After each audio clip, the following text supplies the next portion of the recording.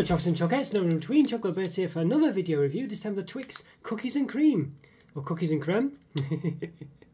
Yeah, so US import this one, I got it from a local import shop. Yeah, so it costs a bit of, well, costs a ridiculous amount I think, probably about £2 or something, but there we go, looks quite nice, yeah, so what actually is it? Well, I think you could probably imagine, but those of you who don't know, a Twix is a two-fingered bar. Generally, the regular one is biscuit with a caramel top and then covered in milk chocolate. So yeah, so in this case, it looks like the biscuit is well, the cookies part. At least it's dark chocolate biscuit. At least it's normally just a regular sort of biscuit, sort of. And obviously, instead of caramel, they've got like a cream with cookie bits in, and then dark chocolate, well, milk chocolate around it. So yeah, seems interesting. So what does it say? Does it have an actual description? I don't think it does actually. Well, there we go. So, okay, so it says sort of has a strange description there. It says cream with cookie bits, chocolates, cookie bars, milk chocolate. So that's, the US have a bit of a funny one when they come to describing their chocolates. If it focuses in again, looks like it's not wanted to. They just sort of describe it like that. They don't really tell you what's in the bar. They don't tell you what the bar is. They tell you what's in it. It's a bit funny. So it's a bit like that. So rather than just have a sort of like a nice flavourful description, they just sort of tell you it like that, really. So there we go. It's a bit like the sort of boring description you get on the back of products in the UK above the nutritional information, things like this. You know, it's that kind of description rather than a sort of lovely, you know, beautified description, I guess. But you know, there you go. So serving size, 1 pack, 2 cookies. It says so. Calories 200 calories, 11 grams of fat, saturated fat 6%. Okay, so it doesn't give you, oh, total fat 11 grams, saturated fat 6 grams. There we go, yeah, so you can see it there. There we go, yeah. Okay, interesting. Does it say, okay, partially produced with genetic engineering, it says. So they do say that in the US part, you can see there. Doesn't seem to ever, I don't know why they don't say that in the UK. I guess it's maybe they never are, or unless maybe they have to say it in the UK, in the US. But don't have to in the EU and UK. You can see there partially. Where is it now? Whoop. There we go. Partially. If I can find it again. Partially produced with genetic engineering. There you go. Yeah. Does it have palm oil in there? I can't see it. Oh, there we go. Yes, it does. There we go. Palm oil just underneath my finger. Palm oil. So it does have it in. Most things do seem to have it in. There's only a couple of bars that don't. Which one was it now? Didn't have it in. There's a brand that didn't seem to always didn't seem to ever have it in. I think it might be Milka. I think Milka doesn't have palm oil in. I think. I could be wrong on that one. Not sure. Car Phaser maybe. I don't know. But Cadbury's always seems to do it, and Twix of course. I think Milka doesn't. I think, but I could be wrong on that, so don't quote me on it. You can see here I've got quite a bit of flourishes going on. But you can see if I do this, we can see how much smaller it is. And look at that. It looks like it's almost like the size of a Turkish delight. You know, Fry's Turkish delight. When you actually get rid of the. I mean, that's ridiculous. I mean, look at that. So you've got this bit here, and you've got this bit here, and there's still going to be a couple of millimetres of thickness of wrapper.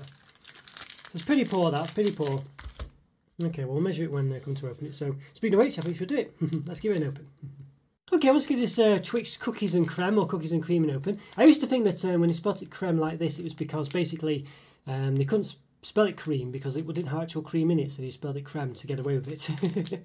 But there was one product that did do that, spell it cream, sort of C-R-E-A-M, and it didn't have cream in it. It actually declared it didn't have cream in the back. So I'm not sure basically, but I don't know whether they just got it wrong and made a mistake, and perhaps they, you know, needed to change it later on or whatnot. Because everything else seems to live up to that way. It doesn't actually have cream in it. Yeah, so I'm not sure. I don't know. I think that still might be the case, but there we go. Okay, so let's give it a measure then. So I'll use the old, trust me, because I can't really do it with the digital calipers this way because it's just a bit, it'll start squeezing it. So it's about 20, it's about 12.5 centimetres like that. Let's give it an open and see what it shrinks to. 12.5, don't forget. Now each finger here. Now I'll measure it without the digital calipers because obviously, just to be fair, but it was 12.5. And now it's 8, basically, 8 centimetres. So we lost over 50%, pretty much there. Do a proper measure with the old calipers. Hopefully, stays in place. Yeah, so it's 8.16, 8.2 centimetres. Did change a bit there, but okay. Yeah, and then we'll do on the side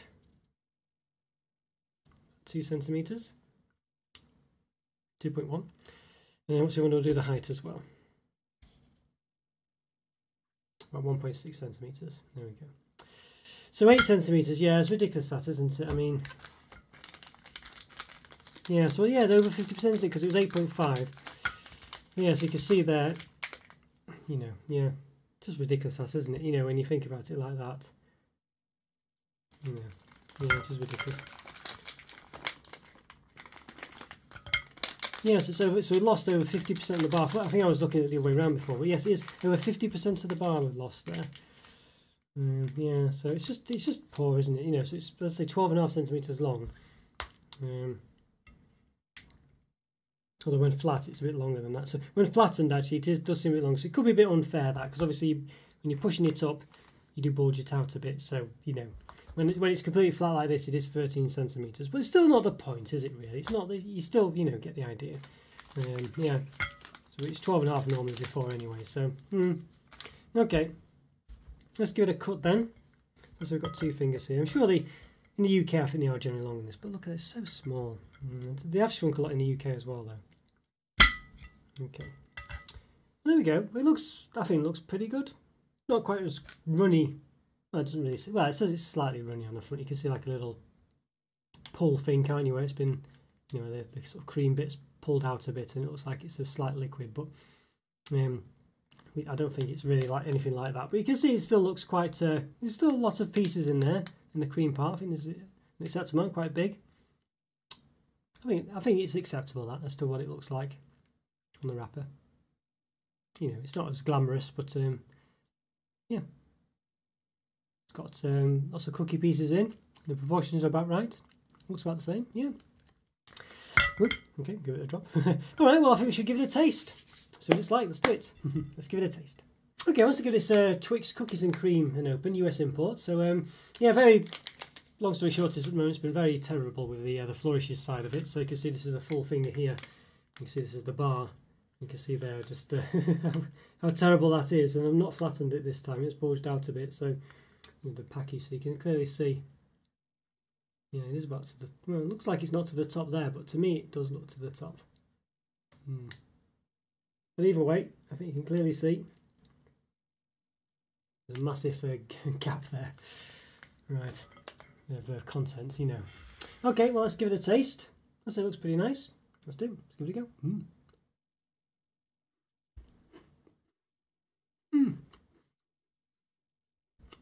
Not bad, you know. Definitely got the typical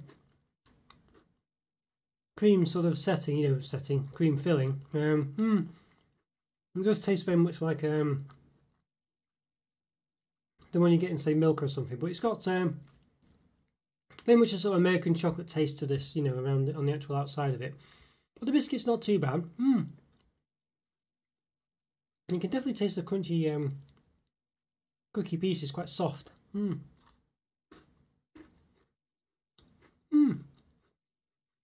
Bit different, as I said, the chocolate's not the best. It's very much a US chocolate, so, you know, obviously most people in the US might love it, but over in the UK it does taste to have a bit of a funny taste compared to our regular chocolate. But it's not too bad. There's a nice chew in there somehow. I don't know what the chew is from.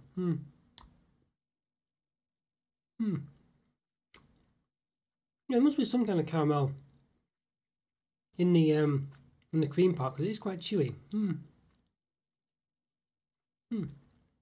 See there on top of there? I think that's possibly part of it there. Just that bit on the top. Yeah, I think there's a bit of a caramel there. Also, that cookie bit is quite nice as well. It's not bad, you know. I'm not normally a big fan of these cream fillings, you know, especially like this one you get in the Oreo. Cookies and cream milkers and things like this over here in the dairy milk, so I don't really like it that much. It's too sickly and a bit rubbish for me. But this actually is quite nice. It's it must have some kind of caramel in there somewhere. There's something giving it a bit of a chew. Yeah, and I think you can kind of see underneath the cream there is like another layer. You can see there's actually a caramel layer there, and it does sort of combine quite well with it. There's quite a few different textures here. It works pretty well actually. I didn't realise it had the caramels. Yeah, the caramel's still in it. It doesn't even say.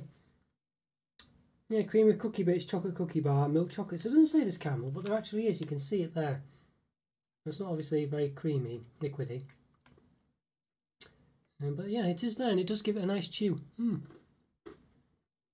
Yeah, this is actually not bad. This is probably the best cookies and cream style chocolate bar I've had, really. I've never been that impressed with a lot of the others. It just tastes too creamy, too sickly. Not very good, but this one's not bad. I think the chocolate's a bit of the weak point, perhaps, because I say it's this sort of US style chocolate, but the cookie biscuit is quite nice in the Twix. The crunchy bits are quite nice and actually quite sort of soft and powdery almost, what you'd say. And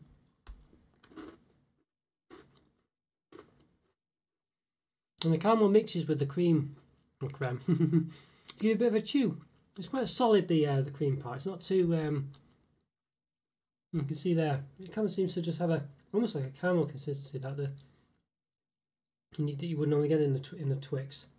I move my head out of the way and I can't get to focus in. Yeah, so you can see it seems to replicate well, yeah, I guess replicate. Yeah, the sort of the texture of the caramel sort of to an extent. I'm very happy with this. I'm very happy with this. I really am. Yeah, it's very nice. I'll say you get a bit of a caramel. You have to chop the top off there. You can clearly see the caramel there, the caramel bits. It's quite a solid caramel. It has gone quite hard. That's quite chewy to eat that. Yeah. Not bad at all. Works very well. I'm surprised at this and I like it. I think the biscuit bottom is quite nice. It's quite nice and it's very chocolate biscuity. Yeah. I mean, the only problem with this bar is I think that the size of it really, just the way it's just so much smaller than the actual wrapper. Yeah, disappointment that. I don't know why that is. It's just ridiculous. So I can't really give it a 5 out of 5 for that. I don't know if I would anyway.